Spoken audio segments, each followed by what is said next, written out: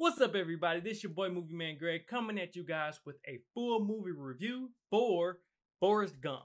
Now, I know a lot of people just coming here just to see my interpretation on how I felt about Jenny. I'm going to save that relationship breakdown at the end of the reaction. The review. Now, at this point, I'm going to go over what my honest take was about this movie and what I felt about it. First off, what I would like to say as far as for Forrest Gump, what made this movie great was the historical references. If you didn't catch a lot of those historical references because you didn't know, the movie might not have been as entertaining as it could have been.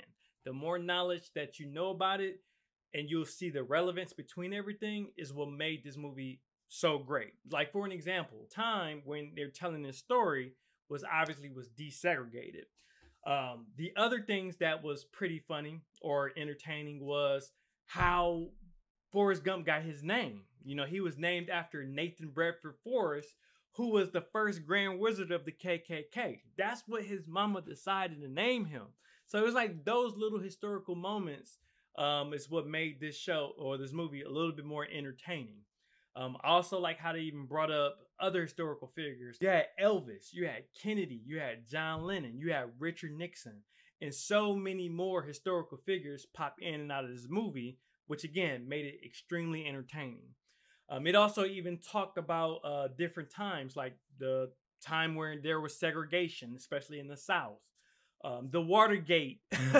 You know, the thing is what I loved about the whole Watergate scandal on how it played a role with Forrest Gump, where, you know, he was just a regular guy just trying to do his civic duty by trying to help other people. Like, yo, the power is out. It looks like those people need help over there. But knowing that that was part of the Watergate scandal, and they're saying that Forrest Gump was one of the people who actually, you know, kind of blew the whistle, but not trying to blow the whistle, was trying to be helpful. He was the whole cause of how they got caught to begin with. So I feel like that was a real interesting take to show it from Forrest's viewpoint.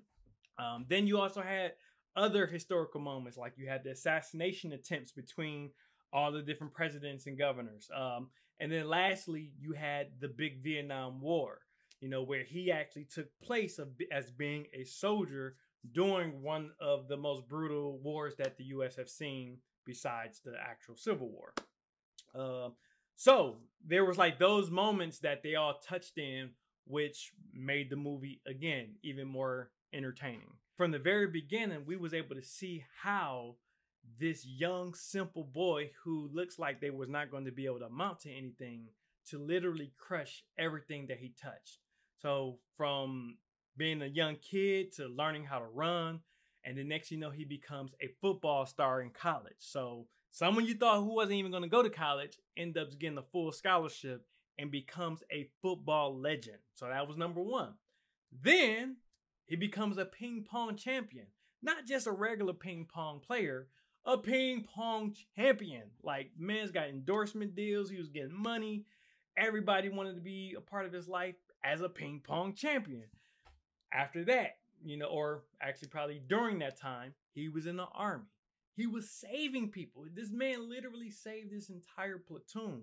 So to see how, again, a simple-minded guy who literally goes into these different activities and is crushing it. You know, he goes into the shrimping business. He's not just a regular shrimper. He literally becomes one of the biggest shrimping companies ever, you know, and then he comes out with bubblegum shrimp. It was so big in the movie, they made a real bubblegum shrimp. So it is great. And then lastly, you know, he becomes a cross-country runner who obliterates records just by running across country. So even though he's a simple guy, you know, he has no ego. Nothing is holding him back. You know, so it's like once you teach him the simple basics of something, he masters it. You know, football. He didn't know the actual intricate plays on how to run certain plays and to read defenses and offenses. He knew when I have the ball, I got to get from point A to point B as fast as possible. Just run. And he was the fastest person, and he can just do that. Just run. Same thing with ping pong. He was like, hey, I don't need to know all the intricacies of, you know, what this is called, what that is called. All I got to do was follow the ball and hit the ball. Boom, boom, boom, boom. And he became a master of following the ball, keeping your eye on the ball, and hitting it. Simple as that. Same thing with the Army. Simple. Do what you're told. Like, even the drill instructor was like, yo, you're going to be a general someday because that's the smartest goddamn answer I've ever seen or ever heard. You know, and because of that, he knew how to follow instruction to its simplest form. When he was told to do something, he just did it, and he did it efficiently. You know, so it's a trend. Even though he might not be complex, even though he doesn't have no ego holding him back or pride holding him back or anything like that, his simplicity, his simplistic take was able to help him literally master everything that he touched. You know, so, and that's what made it great from the beginning to the end. No matter what he did, he became amazing at it, even though he's such a simple guy. Now, to dig a little bit deeper as far as what also made this movie great, I will say is his relationships.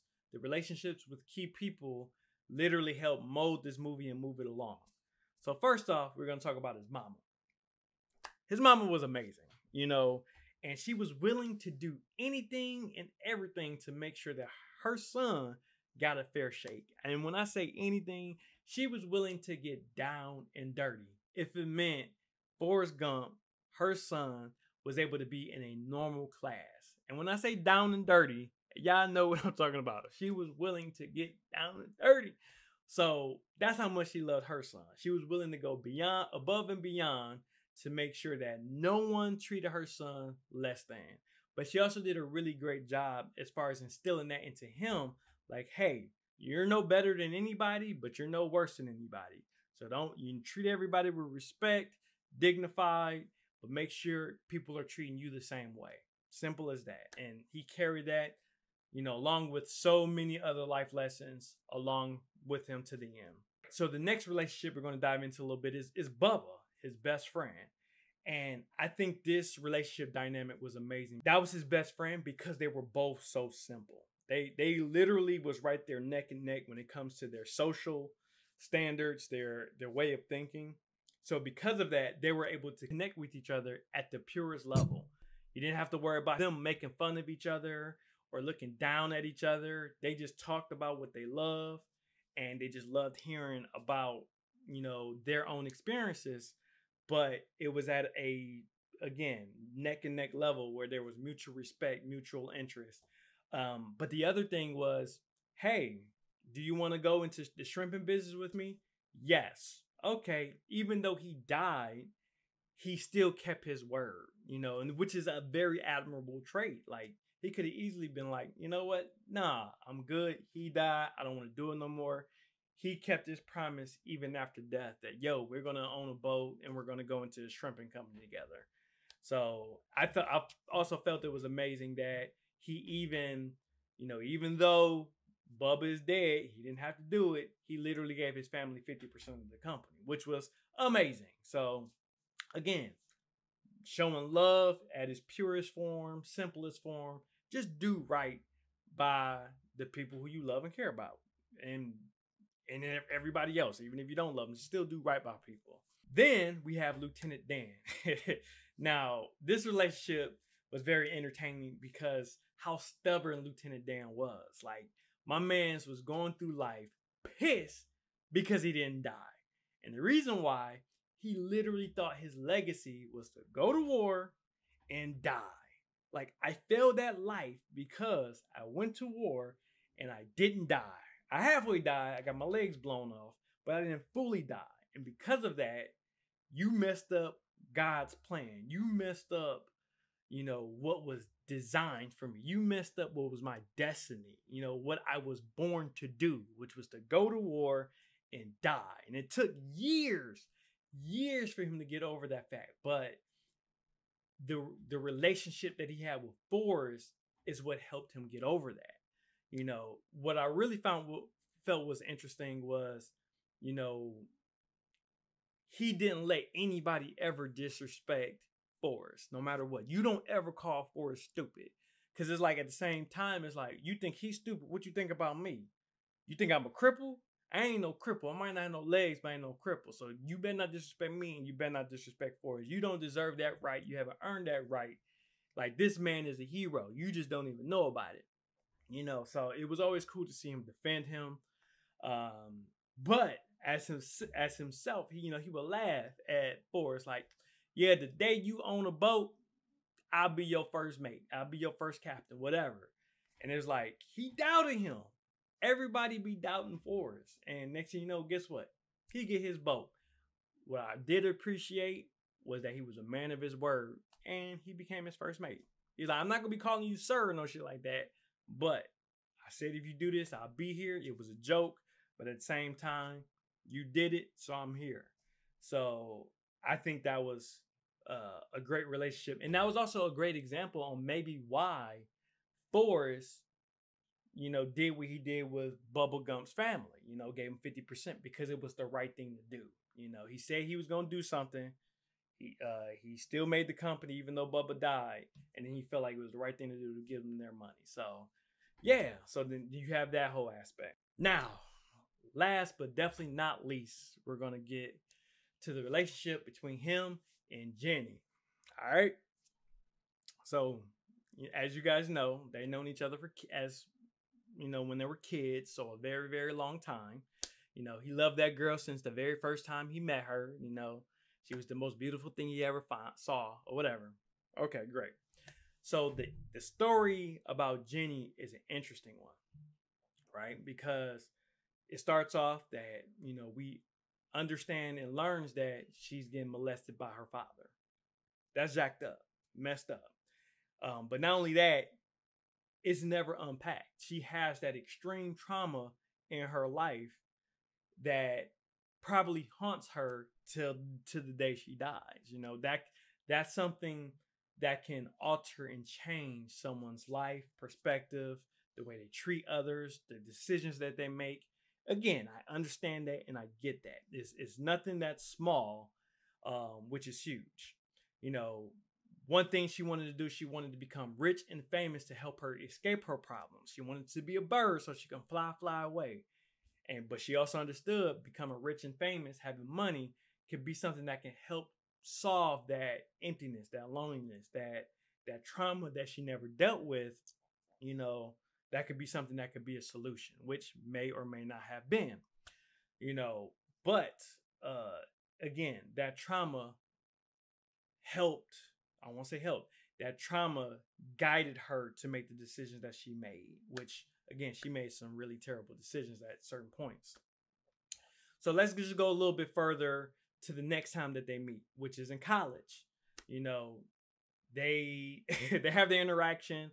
She's trying to become rich and famous. She's on stage performing. But then they end up going back to her college dorm, where they have a moment where they're about to get down and dirty. But because Forrest is very inexperienced, he end up showing his inexperience at that moment. As you know, he blew his load like immediately. They didn't even get to first base, and my man was already done. So, with that being said, I can understand at that point why she wouldn't want Forrest. Forrest, he's very inexperienced. We already know he's simple-minded. If anybody knows, she's been knowing since he was little. She probably wanted something more, something that's going to challenge her, something that's going to excite her, something that's going to, give her that feeling instead of just someone just being in love with her. It's hard to, it's hard to give that love back when you're not getting the feelings that you want to get. I understand that. Again, I'm not faulting her for not wanting Forrest at that point. So, again, they go their separate ways. He goes off to war. She goes and do her hippie life. All right, so fast forward. She's a full-fledged hippie at this point. She's all about peace, love. She's something to believe in, something to fight for. But then also we see moments where she's with another guy, where she's getting abused. Clearly, at this point, she's in an abusive relationship. She might not feel like she deserves anything better. Hey, this is a good guy. He hits me, but his heart is in the right place. He probably won't do it again. You know, he's fighting for something bigger than him, the cause. He's with the Black Panthers, all this other stuff, making excuses on why she's with this man that she's with. All right. Again, she has so much unpacked trauma. She probably don't know how to deal with these emotions or these relationships on who she should and shouldn't be with. I get that. Understanding. No judgment there. All right. Then fast forward a little bit, you know, we kind of see that she's doing a lot of partying. There's a lot of drugs being taken place, thoughts of suicide. Again, understand people go through those emotions. Things happen. Get it. No judgment there. So then she tries, hey, this life is not working out. Let me go back and see how Forrest is doing. Let's see if I can make things work there. So she shows up on, you know, in this front lawn. Get it? They have great moments. They're loving each other. They're laughing. There's fireworks. She buys him some shoes. La da da da da. Everything's great. But at that moment, you can clearly see whether she may feel like she don't deserve this good man, or again, she might be uninterested because it's not challenging. There's no drama. Like this man just loves me, but he probably don't even know what love is, because if he did, he wouldn't love me because I don't deserve it. Again, all that trauma that's literally haven't been accounted for could be helping her influence these decisions on why she's not wanting to be with Forrest. They end up making love one time, and she dipsets in the morning. Again, no judgment there. I get it. I'd rather for her to leave to do whatever she was going to do, whether if it was to go to rehab, whether if it was to get her own life together, to get a job, stand on her own 2 feet. Cool, whatever. Maybe you just don't love Forrest the way he needs to be loved. Get it. Move on. No judgment there. Now, because of that, you know, she just dipset. She didn't tell him where she was going or anything like that, which she could have had a conversation like, hey, this is not working. I got to go. Whatever it may be, she just ended up leaving. Because of that, he's heartbroken. He's devastated. He's like, you know what? I'm going to just go for a jog. And he goes for a jog for 3 years. And then at the end of that jog, we understand that the reason why he was jogging for so long is because he's trying to let go of the past. He's trying to let go of the hurt that he felt with Jenny. He literally said, you know, at the end of it, my mom says you got to be able to let go of the past. And I felt like that's what the running was about. Boom. Answer. He's getting over his shit the only way he know how, which is a little bit ridiculous, which was to go on a 3-year run. All right. So here's the part that I get a little bit annoyed and aggravated at, as far as for the people trying to make excuses for Jenny at this point, you know, because again, I understand how she came to where she's at. I understand the trauma and the impacts that it can make on your decision making. I get all that. But now it's to the point where it's been years and she writes him a letter. All right. We established that. She writes him a letter. He shows up. Everything's good because she knows where he lives. He's always lived in the same spot. She knows where he's been at. All right. She sees him on TV, all this other good stuff. All right. So she writes him a letter. Hey, show up. I got something to talk to you about. I would love to see you. He shows up. Guess what? First thing, she drops a bomb on him. You have a son, Forrest Jr. I named him after your daddy. That's all fine and dandy and everything, but the kid is like anywhere between 6 to 8 years old. Why are you just now telling me right now? Why didn't I get this letter 6 to 8 years ago? Okay, a lot of people will say, again, excuse. She needed to get her life together. She was probably in rehab. She had drugs. You know, she was doing a whole bunch. A lot of people has been making a lot of excuses for this woman. No. If anything, for those reasons alone, that should have been why he should have been notified immediately. You know, he was making money. He owned companies. He had his own house. He was stable. Yes, he was simple. Yes, you might have been scared that he wasn't able to take care of him. But in the situation, if you're using the excuse that she needed to go to rehab and get her own life together, that's fine. You're right. She needed to get her own life together. But that's not an excuse for not telling him that he had a son out there, especially 6 to 8 years later. Now, if she would have wrote him a letter, you know, when it first happened, and he didn't see it because he was on the 3 years of running, that's him. That's all on him. That's his fault. His ass was gone, whatever. But you didn't attempt to do that. The director didn't put in there didn't make Jenny say, oh, I've written you several letters, but for whatever reason you didn't get it because you was on a run. No, she just wrote the one letter 3 years after the fact, after he was done running. So for 6 to 8 years, you didn't say anything about him having a kid. That's strike number 1 for me. That should have been immediate. Strike number 2 at this point. Oh, and again, a lot of people say, oh, she couldn't have reached out to him because there was not like it was cell phones at the time. Again, he's been in the same house. She got in contact with him. How? Writing a letter. Could have wrote that letter 6, 8 years prior. All right. Okay. Strike number 2. When I get there, boom, you have a son. All right. In the same day. Yes, it's the same day. I'm going to show it on the screen. But as you see, she's in work clothes. Forrest Gump got these clothes on. And Junior got this striped shirt. And then in the next scene, they have the same clothes on. She changed her clothes because she's trying to get out of work. So the conversation literally went, hey, good to see you, Forrest. I've been following you. Hey, you know what? This is your son. Hey, his name is Forrest. And he's smart. You know what? Let me change my clothes and take little Junior to the park. And then we'll talk more there. Great. Okay, change your clothes. Let's go to the park. We get to the park. Guess what? I'm dying. That's literally how the conversation goes. You tell me that I got a son that you neglected to tell me for the last 6 to 8 years, and now you're telling me that you're dying, all in the same day. So my question is, what would you have done if you were not dying? Would it have been another 6 to 8 years? Would you have not told him at all? Hey, your daddy was a deadbeat or whatever it may be. Oh, this is your daddy or whatever. But what is your excuse for not saying something 6 to 8 years ago?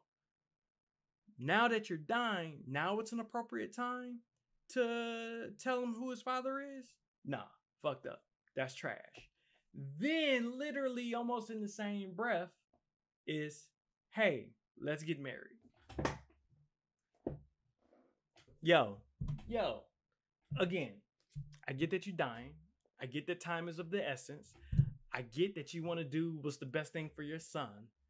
But you don't even wait a couple days. You don't even see how you feel when you see Forrest and y'all even start to really talk about what happened. Or, see how you literally, in one single day, probably within, like the sun is still shining while they're on the park. So I'm assuming that this conversation happened within an hour or two. You literally went from, you have a son. Sorry, I didn't tell you. Also, I'm dying. So, also it's from a disease that probably will prevent me from ever having sex with you. Plus, I think we should get married. Get the fuck. So you mean to tell me I can't even consummate my marriage because I'm be at risk at catching, man? Nah. That portion right there, that section of the movie of Jenny, that part of her character right there, trash. I don't care. Again, you can make the excuses. Well, she tried to do the right thing. No, you had 6 to 8 years to do the right thing.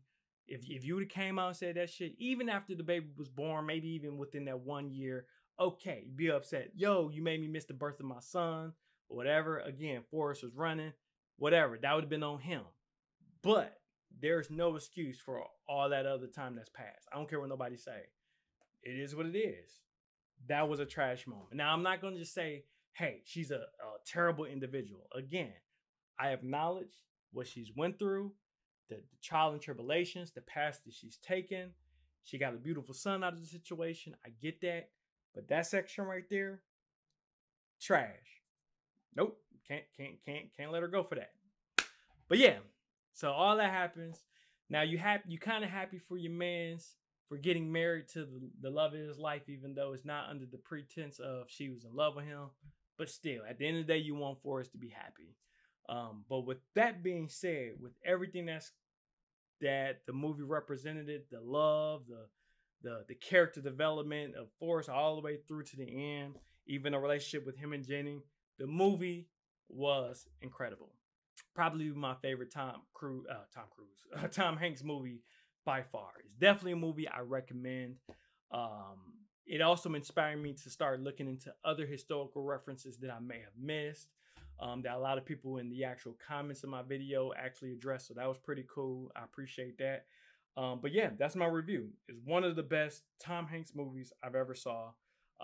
And it's a great movie. Like, I freaking love it. Like, I'm pretty sure I'm going to be watching it again. And when my kids of age and can start understanding stuff, I'm going to at least let them know about it. And hopefully they enjoy it too. All right. But again, hopefully you guys enjoyed this review. If you did, make sure you smash that like button. If you want to check out my reaction, again, click on it at the end screen. It should be popping up right here at any moment now. But again, thanks again. I appreciate y'all. I love y'all. And I'll catch you guys at the next reaction. Until then.